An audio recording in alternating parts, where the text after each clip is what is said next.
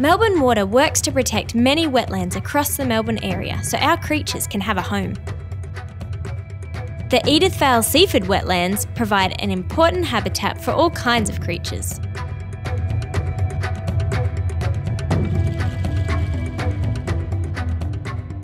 Chris here works for Melbourne Water.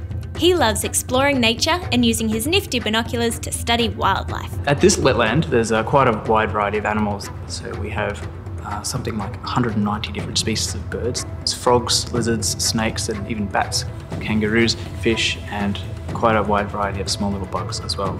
Well, wetlands are really important places for animals because they provide them with great habitat. So they provide all the food, water, and shelter that animals need.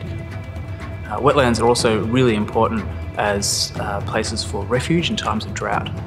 Fish, frogs, and some birds will choose to breed in wetlands and raise their young because they consider it to be a safe place.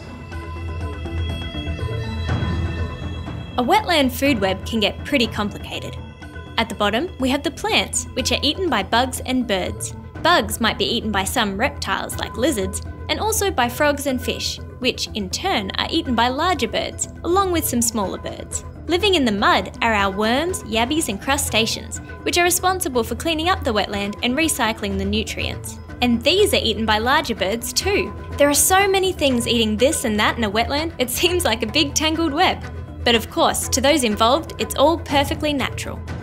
Unfortunately, there are some animals in the wetland that are not welcome. Introduced species such as foxes and cats can be a huge problem for our native wildlife in our wetlands. Not all pest animals are introduced though. Unfortunately, some native animals can become a problem. So large populations of kangaroos in a small area can overgraze an area, and that can be a big threat to the rest of the wetland.